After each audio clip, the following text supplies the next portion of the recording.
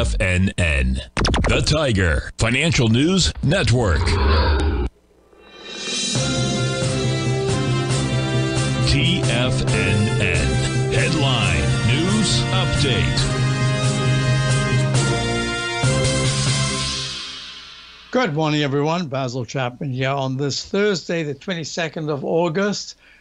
And we've got the 10 o'clock Tiger Financial News Network market update. Dow's up 4 at 40,894. It made a slightly higher high. There's still leg B. That means we can't get a peak D until later next week.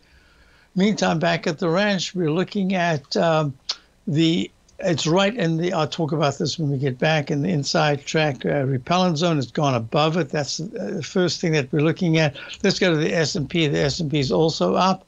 It is up 14 at 56.35. Also extended this leg B, but this is different. This is so close to the 5669.67 all-time high of the 16th of July.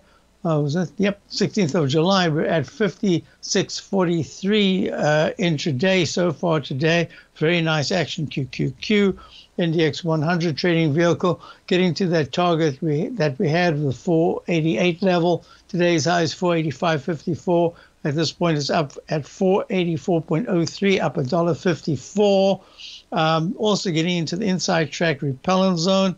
We're looking at the IWM, and this is going to be very interesting because it's down 55 cents at 214.91. It has made a leg C. The others are all in leg B.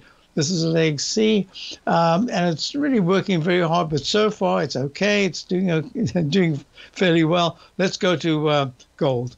Gold had a big move up earlier on, and then it came down. It's now down 26 at 2521.3. This is very interesting. I've got this as a B. I could give this an alternate count.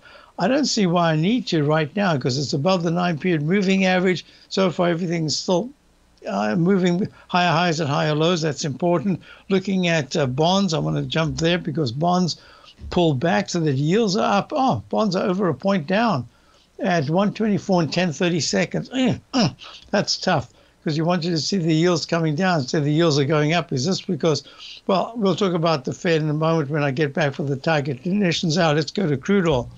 Crude oil is trading up 68 cents, but yesterday at this time it was up a little bit and then it closed down. It's making this pattern that, like the Eiffel Tower, straight up, straight down. It better hold 71 over the next 2 days. I'll be back for the Tiger Conditions Hour. Check out my opening call daily newsletter. See you in a few minutes.